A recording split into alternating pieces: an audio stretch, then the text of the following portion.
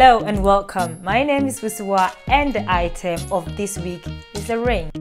In the society of today, the ring has become one of the most worn fashion items. And people can wear up to 10 rings on one hand as a real eye catcher, just like I'm doing now.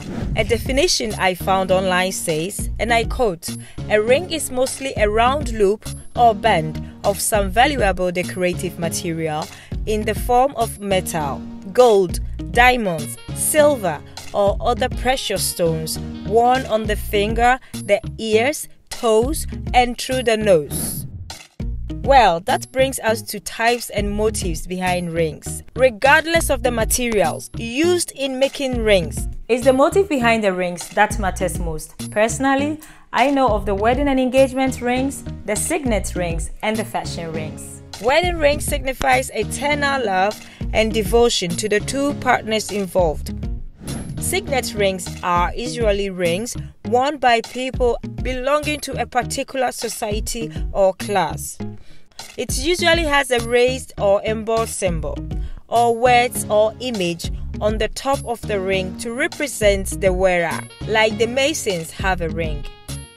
Graduation class of some universities have a year group rings, and my fiancé wears a signet ring, which is his logo and his face.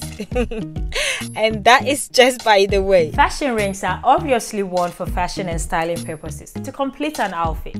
Did I miss a type of ring that you know of? Tell me please. Before I sign out, another fact is wearing the engagement and wedding ring on the forefinger of the left hand can be traced to the Egyptians, who believed the vena amoris, vein of love, ran directly from the heart to the top of this finger.